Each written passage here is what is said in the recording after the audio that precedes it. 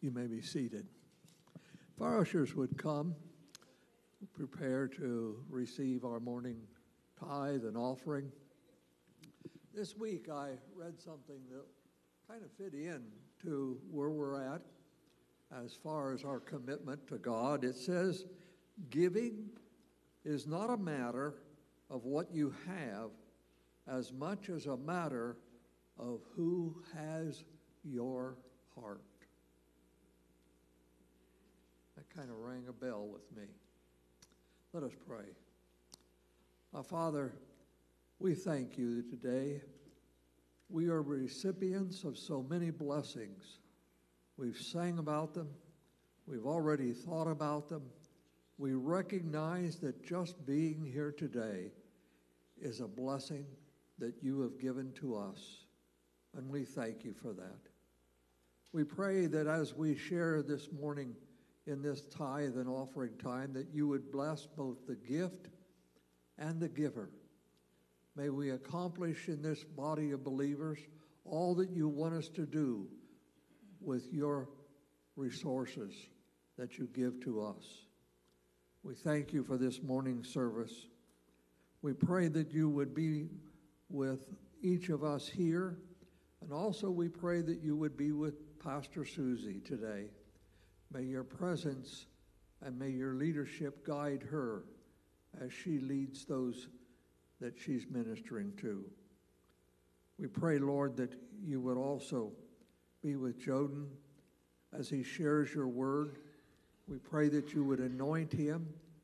Give him words this morning that we need to hear, that will touch our lives, that will help us to grow.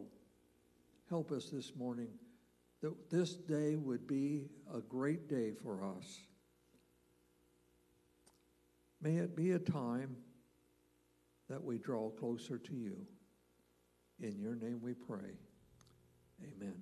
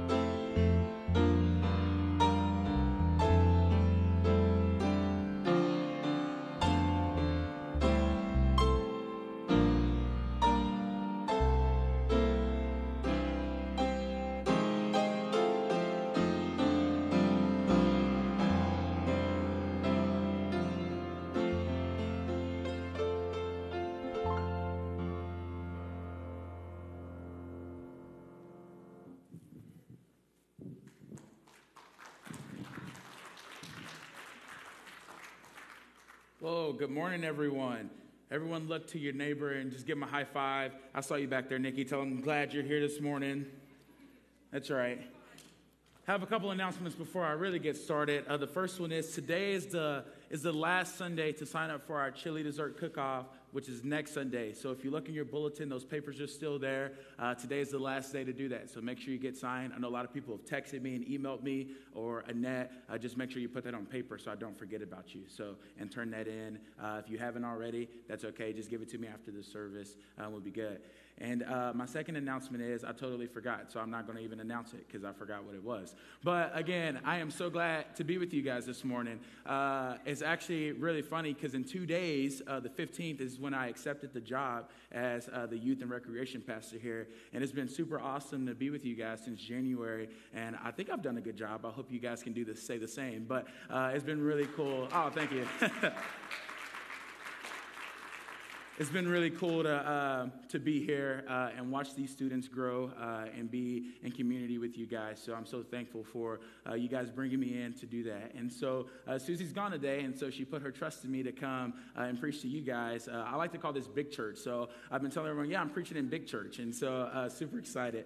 I want to start with saying it's really funny. As I was preparing my sermon, I was thinking, it's super funny, like, I go back and I watch, like, movies, and I do things that I did as a child, and I notice things that I didn't notice when I was a child. And so it's like I'm, like, using my, like, adult brain. Like, Annette always tells me, you know, men don't really grow their brain until they're, like, 28 is what she always says. But I truly believe it because, like, I noticed things that I didn't notice as a child, like, interesting. And so, again, like, as we grow up, we develop, like, you know, these tastes that we never had as a child. For instance, like, I never liked carrots as a child, but now I've really developed a really taste for carrots. I like to get my carrots and dip them in some ranch. It's really good. And so while I still, like, you know, don't like coffee, I've really developed this, like, deep enjoyment of going to OnQ and getting like the largest fountain drink of Coke Zero. I just really like that. I don't like coffee. Oh yeah, I see you back there. Yeah, I really love me a good old Coke Zero from OnQ. It's like my absolute favorite. But those are all somewhat, you know, expected taste developments. But sometimes we are surprised by the things that we develop interest in as we grow older. And so, for instance, as a child, I never really was interested in, like, comic books or superheroes. I was like that ESPN child. Like, I would sit in front of the TV, watch every sport channel, you know, 30 for 30s. Like, that was my childhood growing up. And so it wasn't until high school where I really started to dabble in my superhero obsession. And so I had seen, you know, a couple of, you know, the Avengers movies and some of the Batman movies, but not all of them. And so it wasn't until my freshman year of college when I really got hooked on superheroes. And so first, you know, it was Spider-Man, like the OG Spider-Man, Tobey Maguire. And then, you know, it was The Flash, and then Superman. And so these superhero stories have developed this very important place in American culture. And so they resonate with our desire to make the world a better place. And so I truly believe that, you know, these stories gives us hope that the good guys will win, despite the best efforts of the bad guys. And I always see, you know, children aspire to be like those heroes, even wanted to dress like them, hoping that one day they might be asked to save the world. And so as I think about, you know, all those, you know, great heroes, there are lesser superheroes in our culture history as well. And so, you know, these guys are not given, like, you know, this extra special power, you know, like, you know, Spider-Man, spider sense, or, you know, the Batman gadgets or Captain America's strength, but they develop their natural skills in order to make a difference in their world. And so, again, while these legendary, you know, fictional characters, these lesser superheroes remind us that the real people can make a difference in the world, sometimes the line between history and legend is kind of blurred. And so whether or not they were, you know, historic figures, it's not as important as the fact that, you know, they could have been.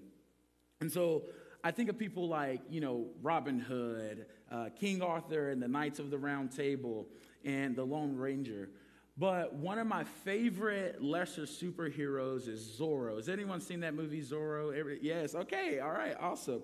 He was that sword-wielding bandit who fought against New Spain for the rights of California peasants during the early 1800s. And so this film, The Mask of Zorro, some of you guys said you've seen it, was made in 1998. And so the opening scene is this squadron of Spanish soldiers coming to a village to execute randomly selected and very innocent citizens as a display of power over the California peasants. And so there was this huge crowd of villagers just kind of standing around doing absolutely nothing.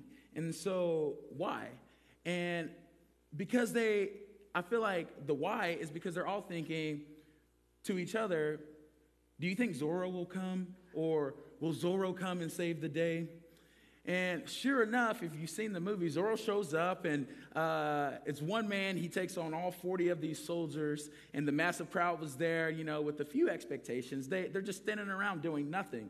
And so I talked about, before I say that, I guess they were doing something. They were all cheering, and which I'm sure was very helpful, them cheering, Zorro on. But as I mentioned earlier, I watched this movie as a child, and I went back and I watched it. It was probably about a year ago. I watched this movie again, and I'm just thinking to myself with my adult brain, why are these people just standing around doing nothing? Why didn't they, help out and pitch in to help Zorro?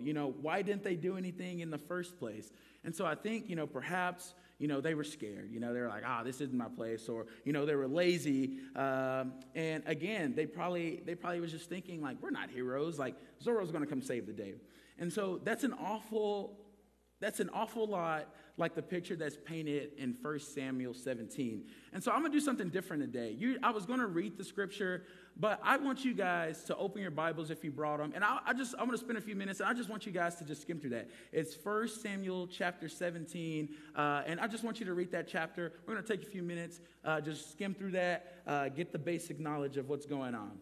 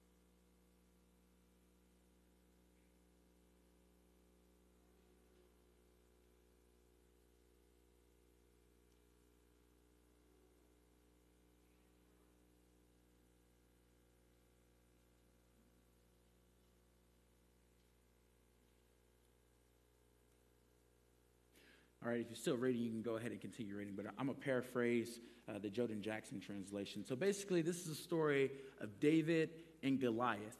And so what's happening is there's these soldiers here, this army here, at this, campsite, and you have the army, the enemy across, and they have this champion, Goliath, this huge guy, and everyone is just afraid. And then the story goes along, and, Goliath is calling people out. No one wants to come. And then you have this little boy, David, a little shepherd boy, comes and basically takes on this giant, Goliath, and he ends up, defeating him. And so that was a little paraphrase. I skipped some parts, but that's okay. I'll go over them. And so, again, here we have these grown men, these grown soldiers standing around looking at each other, wondering what they're going to do about Goliath. And so, again, with my adult mind, I'm thinking, all these soldiers against this one big guy, okay, all right, I understand. We're just going to stand around and do nothing. And so nobody steps up to fight Goliath. And so they're either, again, afraid, or they just figured, this is not my job. And so even even the offer of great rewards from the king's treasury is not enough to entice any of these soldiers to go and fight Goliath. I mean, if the king was offering me something, I think I'm going to go out there and give it my best shot, but that's all right, I understand. And so, again, maybe they're sitting there and they're just waiting for a hero. And so the Israelites were used to having, these spirit-anointed heroes step in, in the last moments and save them. We look at the book of Judges, this gives us a little taste of some great, superheroes. The left-handed man who, smuggled a knife into the presence of the overweight king, Eglon. And then you got Shamar, who killed 600 Philistines with an ox god. And then Jael, the wife of Heber, who killed the enemy commander by driving a tent stake through his head. And then you have Gideon, who led 300 men to victory against tens of thousands of Midianites and so on. And, I think about, Samson, whose strength led to the defeats of thousands of Philistines. And so perhaps they were just waiting for another one of those spirit-filled judges to come and defeat Goliath. And so finally, a little later in the story, again, the hero appears. And this is, in the form of a little boy with a shepherd's staff, a sling, and 5 stones. And so, again, they try to talk him out of it. It wasn't like, hey, this is our hero. No, they try to talk him out of it. They try to dress him up in the king's armor and give him a fighting chance against Goliath. But David reminds them that he does not put his trust in chariots, horses, armor, swords, spears, or javelins, but that he puts his trust in the name of the Lord his God. Amen? And so that little shepherd boy goes out and does what he does best. He gets that rock and he throws it and pegs that really big, ugly giant right in the forehead. And so, again, I really sit, and as I read this, I try to imagine what was happening in the Israelite camp each morning for the past 40 days leading up to this. Did King Saul call in, all of his leaders for a conference? They're sitting around the table trying to make a plan. That the army come around and, they have a little band and they had a pep rally and they're like, all right, let's go. We're going to go get them. And then they're like, oh, no, we're not going to do it. Did a new item get added to the list of, treasures each day that the king was promising? Did King Saul, hope that a hero would just step out of the ranks and go and fight Goliath? And none of those things happened. And so the men started chanting the name of the soldier that they thought was best able to go defeat Goliath. Again, wasn't happening. And after they got themselves all worked up and excited, what happened then? Nothing changed, and they continued as before. Goliath taunting and jeering them, the soldiers being very cowardly and hoping that, again, someone else would come and step up to the plate and take care of the problem. And so oftentimes, we hope that someone else will do what God has called us to do. We fear, the lack of qualifications or the ability, or perhaps, someone else can go and do it better. We busy ourselves with the things we want to do and simply assume that someone else will do the needs that needs to be done. And so sometimes we wait to be asked when we know that God has already asked us to do it. And so we tend to think to ourselves, oh, well, someone else can do a better job reaching our neighbor or, family member with the gospel. Someone else is a better musician or a singer or a speaker than me. Someone else is better suited to, lead a small group, whatever the case may be. Sometimes our waiting for a hero manifests itself as an individual sin, disobeying God's call in our lives. And sometimes the church is guilty of the corporate sin of simply hoping that a hero will come in and solve all the problems. We put our hope in, programs and speakers and a pastor, and we fall in love with this idea of revival, as long as it doesn't mean nothing has to change for me personally. I often see so many churches bring in, special speakers to simply get them all worked up and excited, but when that speaker goes away, so does that excitement. It wasn't revival that they wanted, it was the idea of revival that they wanted. And so we're happy to get all stirred up as long as we don't have to be changed. We love to hear, this good fiery sermon as long as it's directed at someone else. We love to be inspired, but not so inspired that we have to step out of our comfort zone and go and do something about it. And so I'm reminded of these old worship songs, take me, mold me, use me, fill me, I give my life to the potter's hand. Change my heart, oh God, make it ever true. Change my heart, oh God, may I be like you. Let my hands perform his bindings. Let my feet run in his ways. Let my eyes see Jesus only. Let my lips speak forth his praise, all for Jesus, all for Jesus. And so those words are so easy to sing. They really are, but they're harder to put into action. And so again, after all, we would much rather have a superhero come and just take care of the problems for us. And so someone else will go and invite kids to VBS.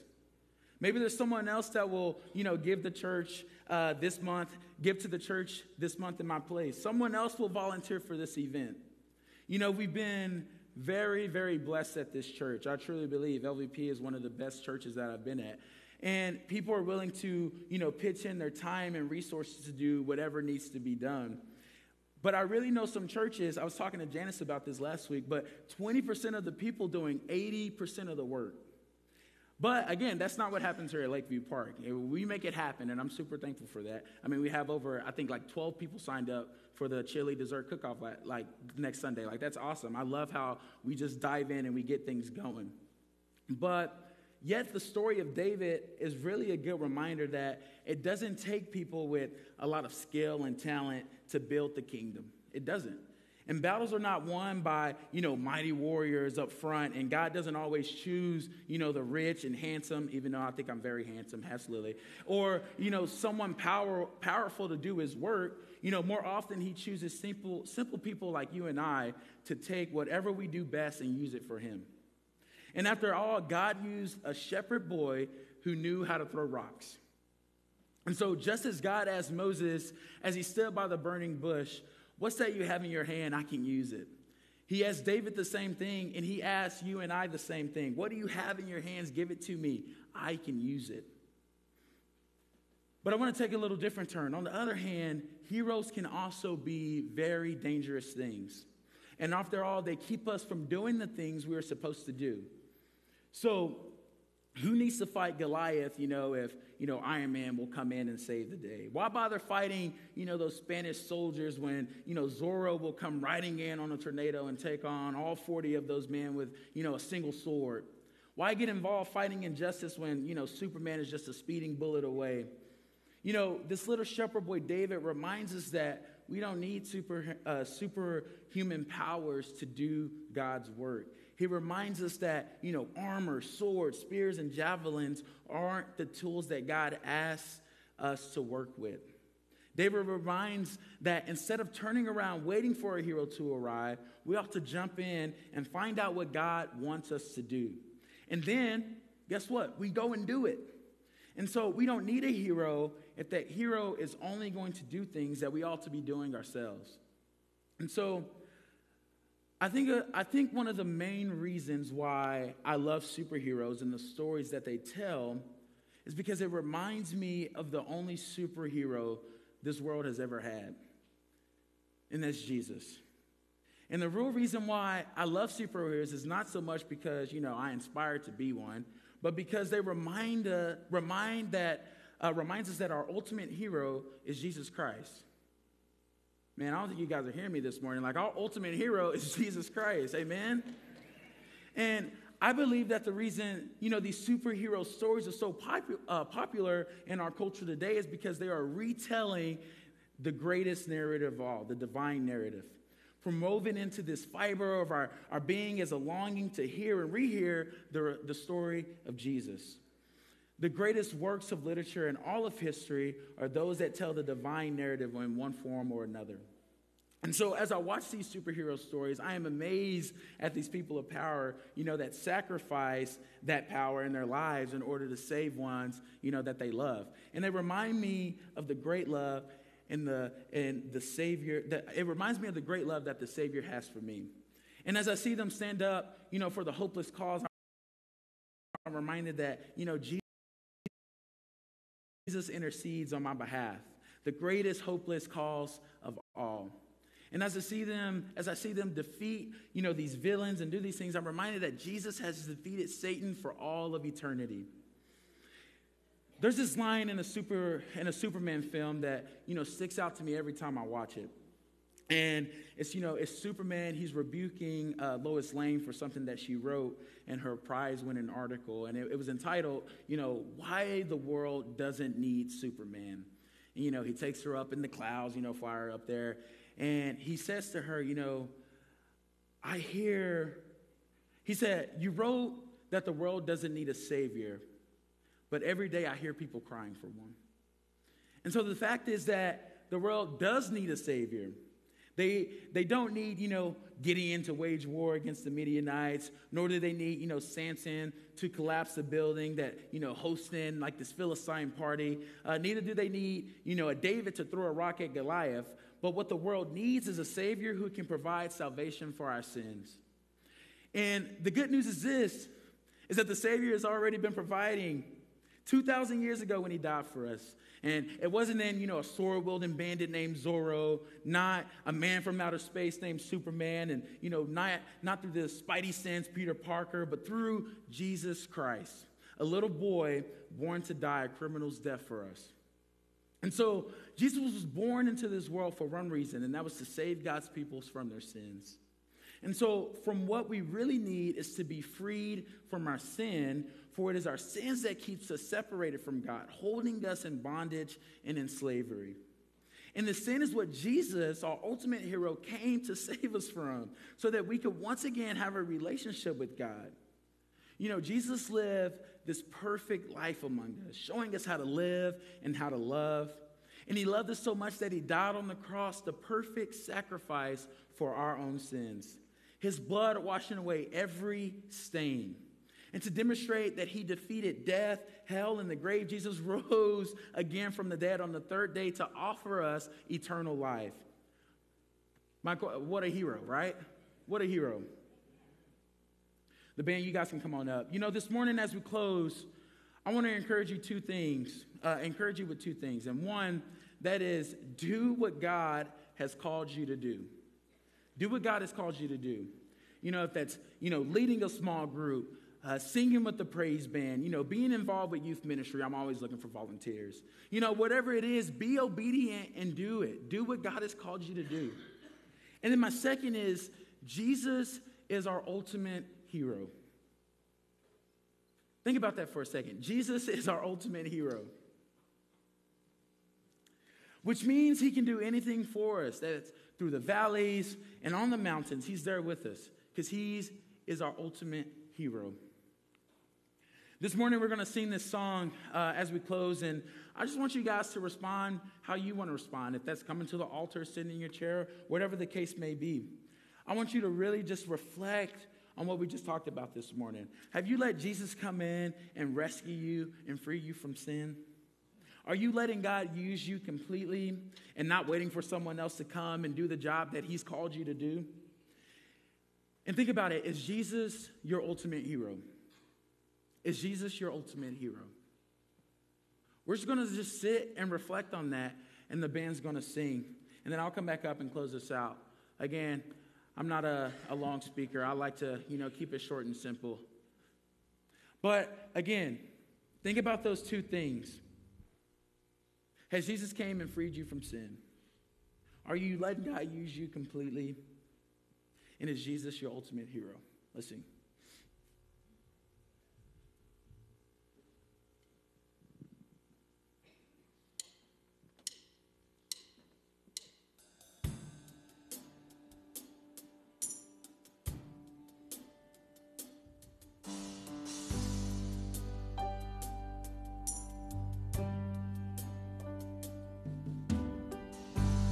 Lord bless you and keep you.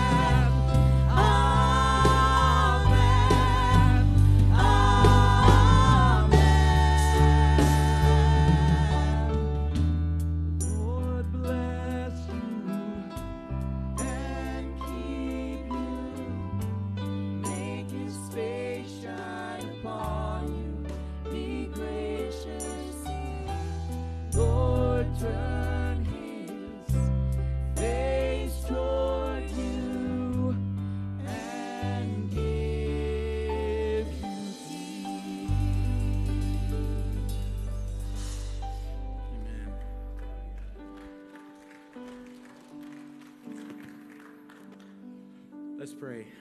God, we are so thankful that you are for us. God, that you are our ultimate hero, that we can put our faith and our trust in you, God. God, I pray as we leave this place today that we are reminded of that you're good, God.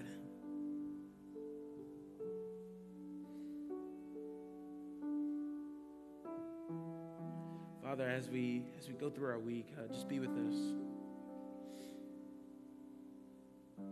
Be with us as, we're at home with our families, we're at work, at school, whatever the case may be, God, that we can always just feel your presence with us.